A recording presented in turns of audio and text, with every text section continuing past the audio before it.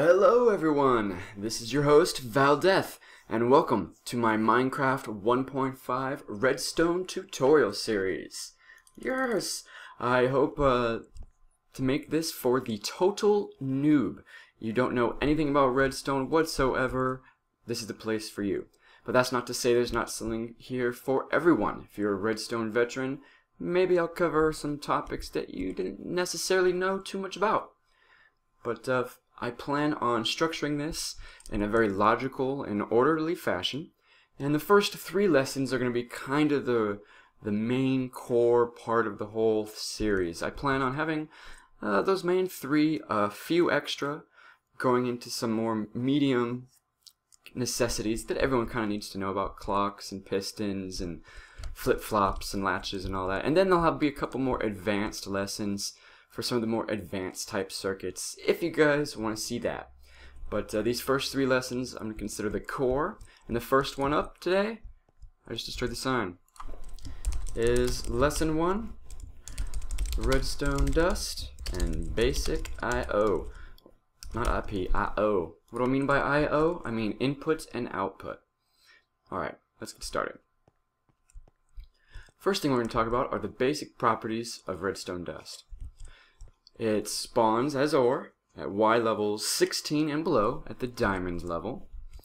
You can mine it with iron or greater pickaxes. When you mine it with a pickaxe, you'll normally harvest 4 to 6 dust. But if you use a fortune enchantment, up to the higher levels of fortune 3, you can get up to 8. Now if you were to get the ore with silk touch, you could go ahead and smelt it, but you only get 1 dust, so there's no reason to do that. You always want to mine it and use fortune. And then now you can take that dust and craft it in a 9x9, 9 dust, crafting into a block. This redstone block does lots of cool stuff. We'll talk about it here in a little bit. Now, basics of I.O. What is that? Input and output.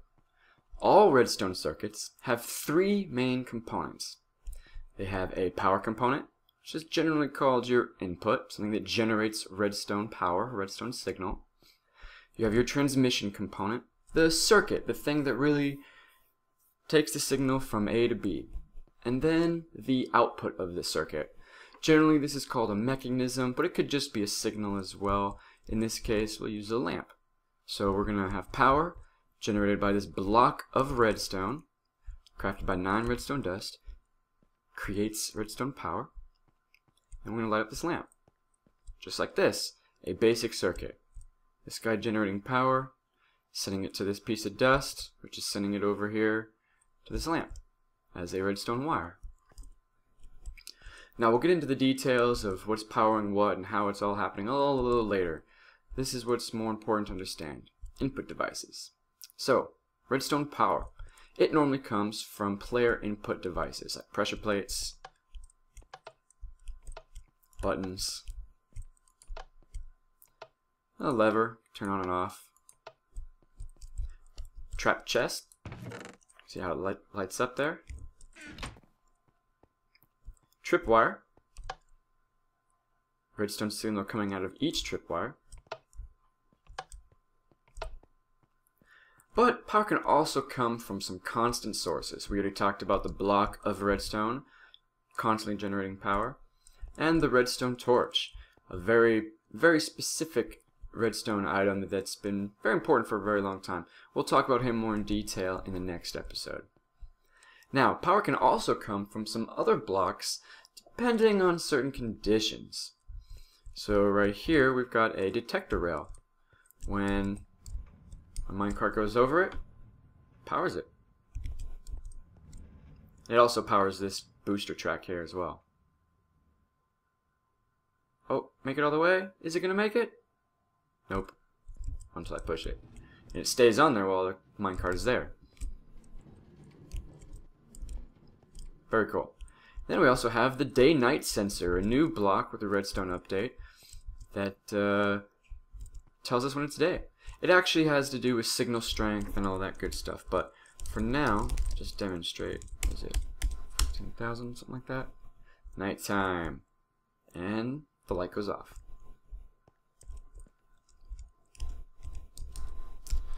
Now, redstone power, generally, naturally, can be carried 15 blocks by redstone dust.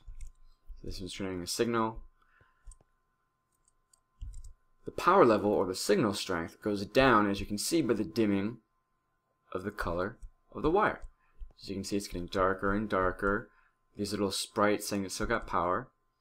I can still pull power out of here using this repeater, but here at 15, or past 15, this is 16, no longer can I power anything.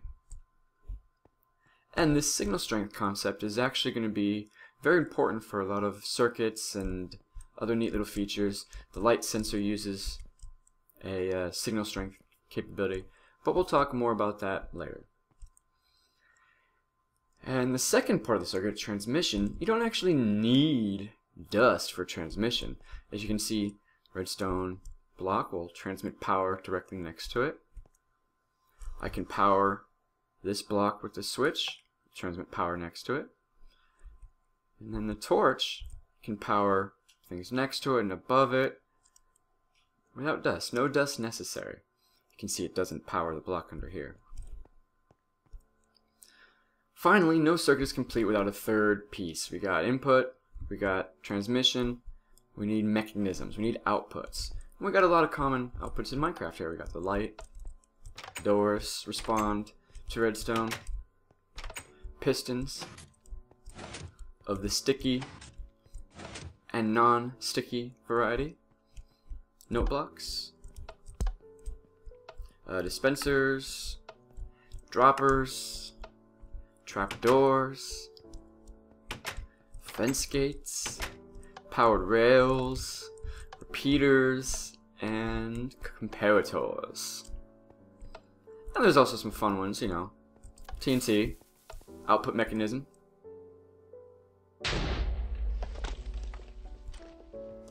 So, what can you do with these basic input-output concepts? So some practical examples. Everyone should be using protected doorways so monsters don't get in, and a button on the outside to get in.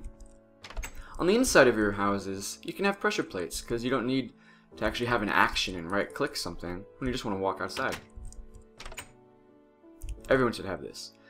Their input device powers this redstone block, this block here, or in this pressure plate case, it powers the block the pressure plate's on. The block right here is the block that this is standing on, so this powers that block, and the door opens. We'll talk more about block power and powering blocks in a later episode, episode 3. So some other examples, you can have automatic lights with that day-night sensor. Became nighttime, lights come on. Comes daytime, lights go off.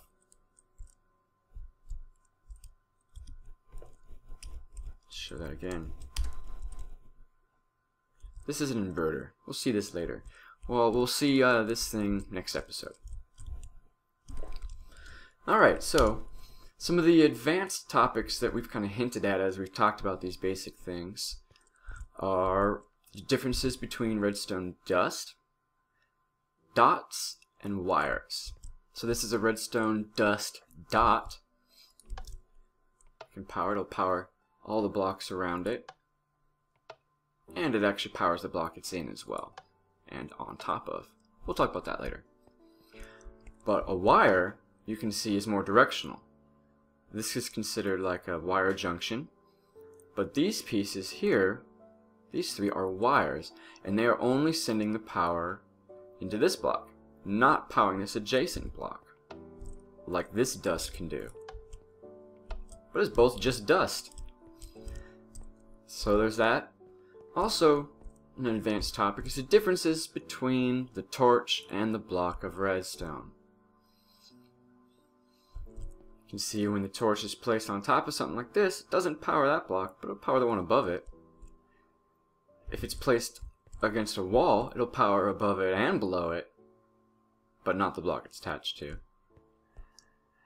But the redstone block will always power all the ones around it.